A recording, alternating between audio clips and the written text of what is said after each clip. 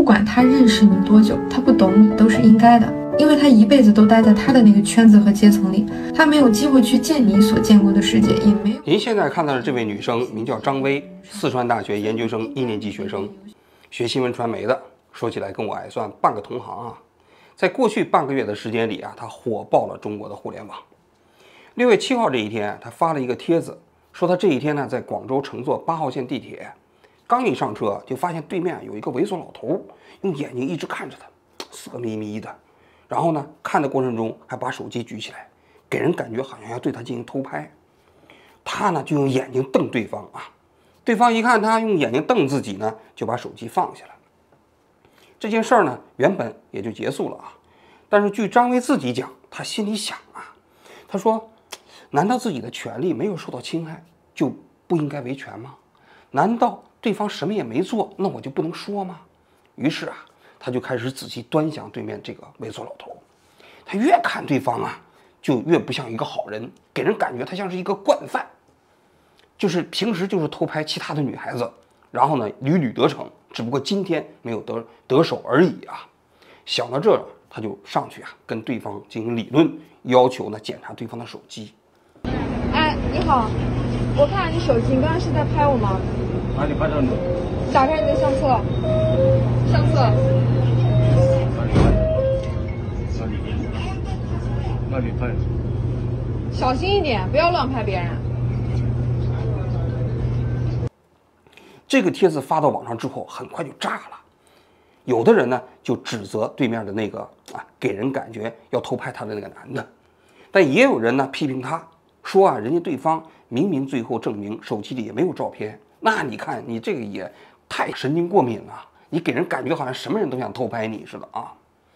这还有一点细节啊，就是他当时发的这个视频中间没有给对方那个脸打马赛克。所以他发到网上之后，很快有人呢就顺着这个视频就找到了对方。那么6月11号的时候啊，人家对方就他拍摄的对方那个人的儿子就报警了。我们也是昨天晚上才看到的，昨天晚上是我那个朋友看到了，然后他认得我父亲，然后他发给我这边才知道。现在的话，我们肯定是要让他公开道歉才行了，不然这事情前晚对我们影响太大了。父亲是那个工地的农民工嘛，然后那天的话他刚好休息，然后他就出去外面逛一下，就回来的路上就遇到这个事情了。当时不是给那个手机给他看没有偷拍嘛，然后这事情我老爸以为没什么事情嘛，他就回去了嘛，回去可是那个女的还是把他放到网上，就让他公开道歉就行了，如果不行的话我们是肯定要起诉他的。人家报警呢，就是说这个张薇在网上发这个帖子，导致自己遭受到了非常大的网暴。那权利受到侵害了。当天呢，警察就把这个张薇也叫到了派出所。那在警察的这个调查调停之下，终于把这个事情也搞清楚了啊。人家那个农民工手机里头确实没有偷拍这个张薇，那你张薇这个事情肯定是做的不对嘛。所以呢，他就在警察的见证之下给对方道了歉，而且呢也表示要在网上进行公开道歉。这一天呢，他就在网上发了一个帖子，就说自己非常不对。希望大家给他一次机会，明明对方没有偷拍自己，然后他还发了那样一个帖子，侵犯了对方的权利啊。然后那个农民工父子呢，人也很大度啊，因为我也看到他哭着说那学校里你准备开除他，因为我觉得他虽然是大学生，文化比我们高，犯点错原谅他，给他一次机会嘛，反正我们都是农民工了，没必要也把他搞到这样子。这事情到此啊，那并没有结束啊。就虽然这对农民工的父子没有再追究这个张薇了，但是网民可对他不依不饶啊。于是呢，就开始扒他各种各样的信息。首先呢，就发现这个女孩子在快手上有个号，有8万粉丝，粉丝还不少啊。就天天在网上教其他的女孩子怎么跟谈恋爱的时候跟男朋友要钱呀。然后呢，还有一些其他的那个鸡汤文怎么学好古文什么之类的啊。恋爱的时候一定要学会跟男朋友谈钱，谈钱并不丢脸。所谓的谈钱伤感情，并不是因为钱太俗，而是因为你们的感情太虚。现在大部分人谈恋爱喜欢谈学历、谈外貌，很少有人去谈金钱观。不过你们从爱情走到婚姻这个过程，其实是从风花雪月走到了柴米油盐，这里面少不了花前月下的浪漫，更少不了银行账户里的数字。那么于是就有很多人怀疑，就说这个张薇啊，当天发这个帖子啊，实际上有一个很重要的动机，有可能就是他想炒作，给自己带流量啊。然后呢，其他人就继续扒他，说他当年在河南大学读书的时候啊，就是一个三好学生、优秀干部、学生会主席，还是个党员，然后还代表这学生啊坐在主席台上，发表演讲。更进一步的挖掘啊，那戏就更多了啊。10年前，同一个中学、同一个宿舍的人在网上发帖子就说了，说看到他今天有这个下场啊，给人感觉啊罪有应得。为什么呢？因为10年前他们在大同一起上学的时候呢，这个张薇带领其他的女孩子，就把这个女孩子弄到开水房里头，还打了一顿，把脑袋撞在墙上。然后他就说，当时那学校啊，把他们2个人都处理了，这是实际上是对他的霸凌啊。那么你想想，很多人就在想，那这个女孩子也太刁了哈，太狠了，当年就是霸凌其他女同学的是吧？紧接着还有其他人不断的在扒她的信息啊，就说什么呢？就说她当时啊保研的时候那个材料也有问题。为什么呢？就查到一篇论文呢，说叫什么 F2C 什么材料新材料在桥梁上的运用啊。但你想想，他是学新闻传媒的，他怎么会写那种材料科学方面的论文呢？是他利用自己的学生干部的身份呢啊，把自己的名字挂在别人论文下面，然后以此来获得保送的资格。那就是涉及到所谓的这个招生腐败了啊。6月12号这一天，四川大学的官微发了一个帖子，说他们注意到网上这样一个新闻了，他们将依照程序依规进行处理。然后就有很多人就一直到四川大学下面去举报他。然后很多人都说，就是这个张薇受到了举报，可能是中共党史历史上这个接受举报的人最多的一个人，可能比张国焘、陈独秀都多啊。那么直到我这个节目开始录制的时候四川大学也还没有公布对张薇的处罚结果啊。那怎么看这件事情啊？我下面来讲一讲我对这个事情的看法啊。首先第一点，我觉得张薇她做这件事情肯定是非常之不对，也就是6月7号她发的这个帖子啊。为什么呢？后来的报道显示实际上她当时发那个帖子的时候，她省略了一个环节。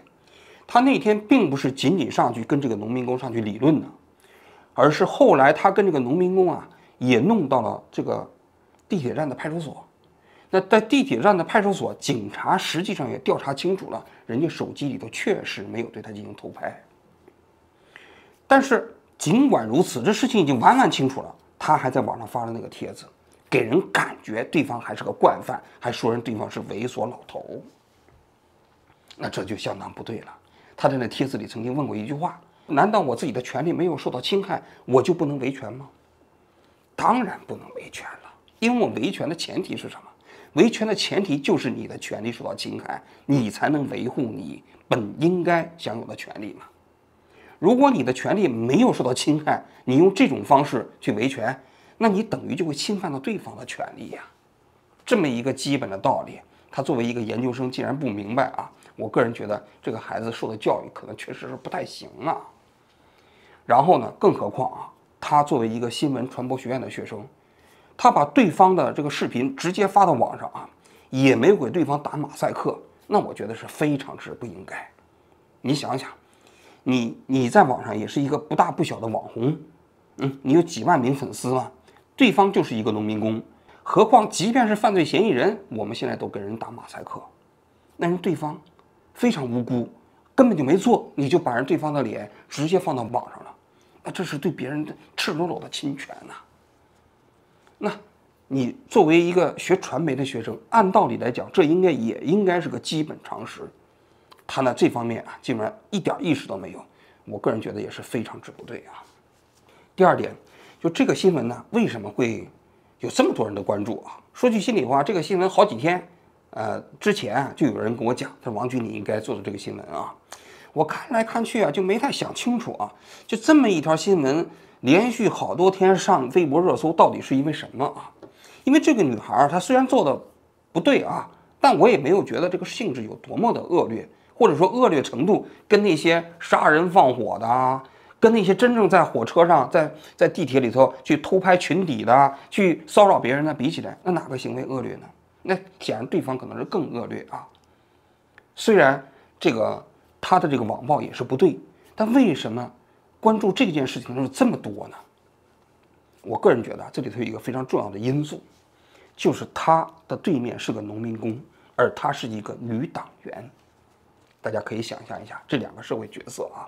农民工给人感觉是社会底层，在那个视频中间啊，那个农民工蹲坐在地上啊，给人感觉非常之卑微啊。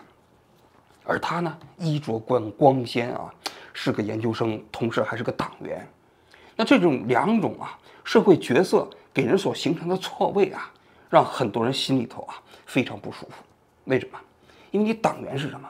党员你天天坐在台上的时候，不是这个三个代表吗？工人阶级先锋队吗？以人民群众的利益为核心吗？那为什么你在火车上看到了一个农民工，你没有心生怜许？结果呢，你还充满了内心的不屑和歧视呢？看到人家农民工穿着打扮比较这个不是那么整洁利落，你就觉得人是个猥琐老头；你看到人家蹲坐在地上，你就觉得人拿起手机就要偷拍你。这跟你的党员形象有多少是契合的呢？那不是说明你入了党之后不过是道貌岸然而已吗？所以我个人觉得，很多人对他的厌恶啊，是因为他的身份，因为他党员的标签，所以很多人把对党员的厌恶也放到了他身上。毕竟我们也不敢随便讨厌习近平，对吧？你敢随便讨厌那党中央吗？你不敢。那你讨厌一个这样的一个在网上随便欺负农民工的女党员，这个是可以的啊。这是第二点。第三点啊，很多人呢主张啊去开除他，到那个四川大学的官微下，天天问什么时候开除他。那我觉得这个也有点过了啊。为什么呢？因为我们总是说啊，一件事情一个人应该受到的惩罚也要符合比例原则。就这个女孩这个行为啊，我个人觉得她或许应该受到一些处理啊，比如四川大学给她警告啊，或者是个训诫啊。但你说就因为这件事情对她进行开除啊，我觉得这个过了。当然啊，如果最终要是查出来啊，她在保研过程中间论文造假，那把她辞退了，把她开除了，我觉得她罪有应得。但如果就因为她发这么一个帖子就把她开除了，那我觉得至少我内心觉得不太公平。为什么呢？因为我们还是要分析一下这件事情的背景嘛啊。虽然这个女孩子啊，我们刚才讲了，她可能是基于她自己做快手，想做网红，有自己带节奏，想炒作这么因素啊。但我们不可否认的是啊，在现在的地铁上，这个公交车上啊，这个猥琐男啊偷拍女性啊这种现象啊，确实是非常普遍，屡见不鲜。大家可以看一下，最近网上发生了好几起了。在成都有一个男的就拿着手机拍女孩子的裙底。请从右侧车门下车，请注意站台与车厢之间的间隙。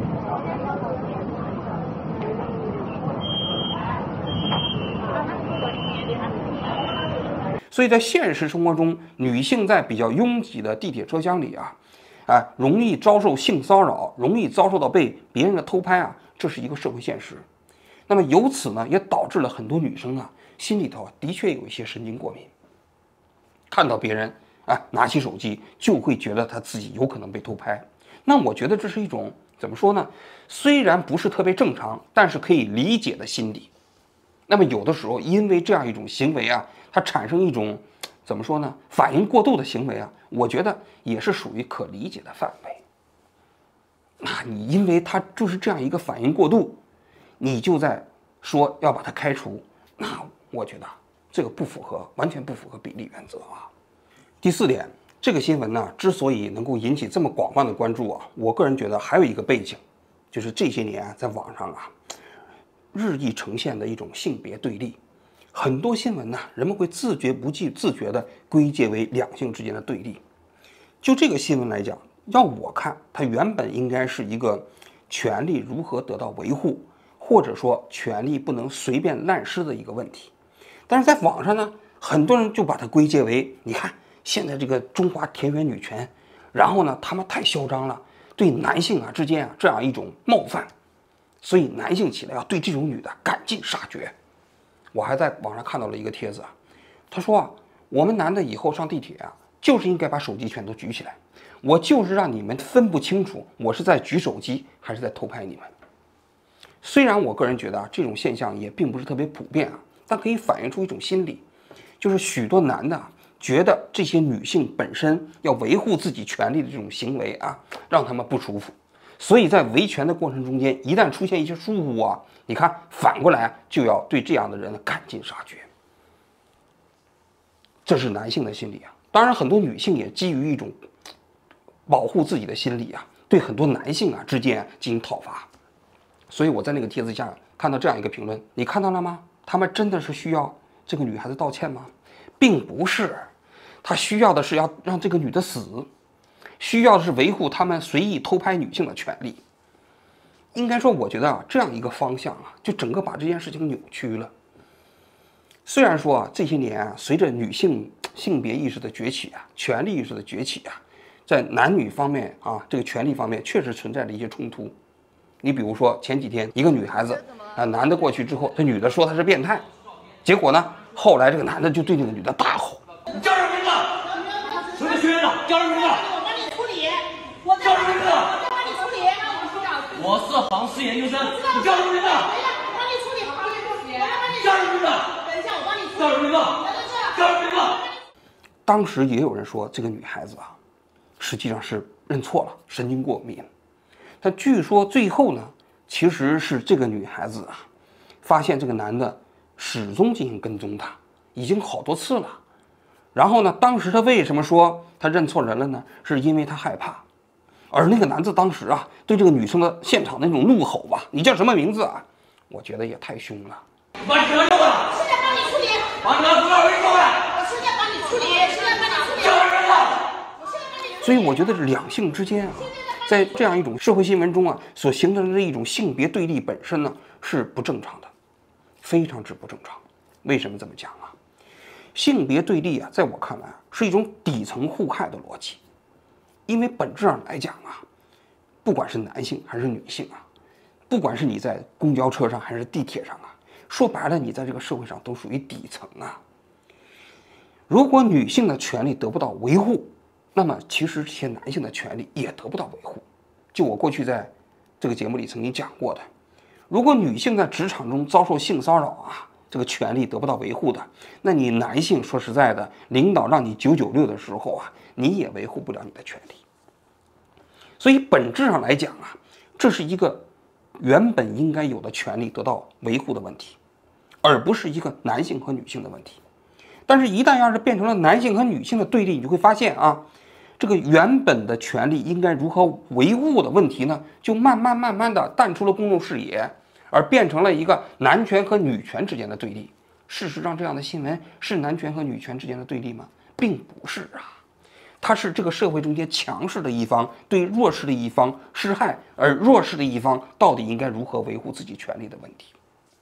在现实生活中，我们看到一个男的如果偷拍一个女的那个群体，现场一定会有一大帮的人去把这个男的抓起来扭送到公安局，而且往往出手的都是男性。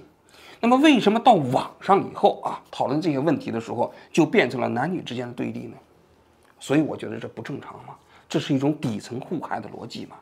按道理来讲，当女性的权利在火车上在这个地铁上受到危害的时候，所有的人都应该替她维护她的权利。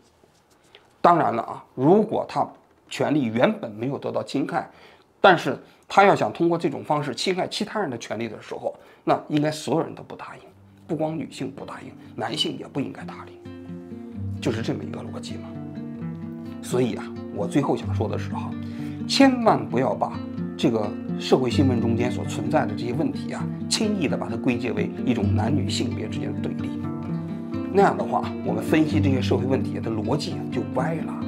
那么那些当权者真正需要我们去面对他们的那些限制他们权利的那些人呢，就会偷偷的笑起来，不是吗？我看你手机，你刚刚是在拍我吗？哪里拍到你？打开你的相册，相册。小心一点，不要乱拍别人。恋爱的时候一定要学会跟男朋友谈钱，谈钱并不丢脸。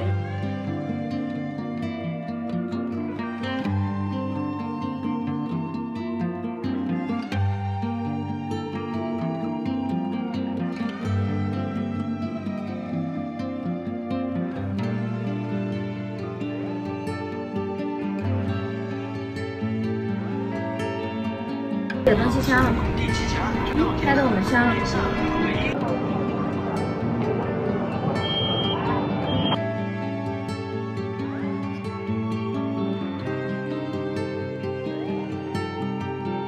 叫什么名字？